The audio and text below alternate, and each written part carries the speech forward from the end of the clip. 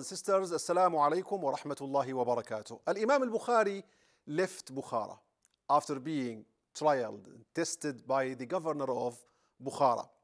This is due to the fact that Muhammad ibn Yahya al-Dhuhli sent letters around Khurasan warning of Al-Imam Al-Bukhari, telling people a lie that Imam Bukhari is a man of innovation. Imam Bukhari was a great Imam of Ahl Sunnah. But that's the life and divine law of trials and tests. Imam Bukhari left Bukhara and was invited by the people of Samarkand. So he headed towards Samarkand. Now in the middle of the way, at a city called Khartank, Imam Bukhari received the news that the people of Samarkand now are disputing whether they should receive him or not. So he stayed in Khartank waiting in a house of one of his relatives, some of his relatives. The person with whom he stayed and the person who took care of him in the last few days of his life is called Ghalib ibn Jibril. In these moments of trials and tests, being tested in Nisapur and then in Bukhara, then now the people of Samarkand are disputing, Imam Al-Bukhari saw that there was something.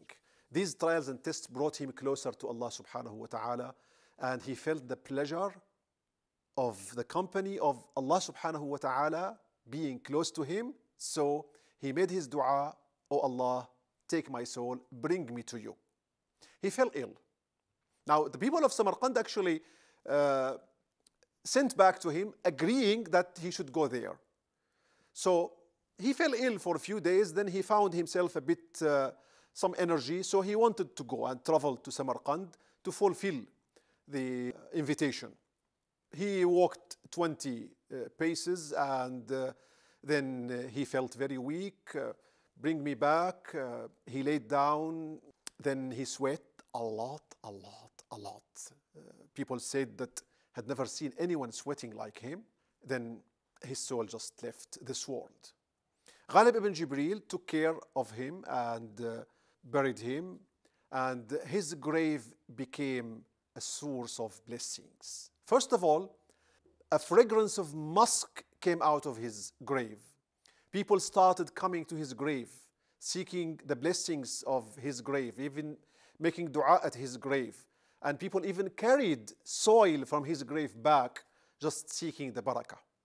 The Prophet ﷺ was seen. Abdul Wahid ibn Adam al-Tawawisi saw a dream. He saw the Prophet ﷺ waiting with a group of his companions. "What are you waiting for?" "I'm waiting for Muhammad ibn Ismail." The same time he saw the dream, later on he discovered it was the same time Imam Al-Bukhari died. May Allah have mercy upon Al-Imam Al-Bukhari. كم سعيت إلى أعتاب سدته ما عدت أرفل في ثوب بنته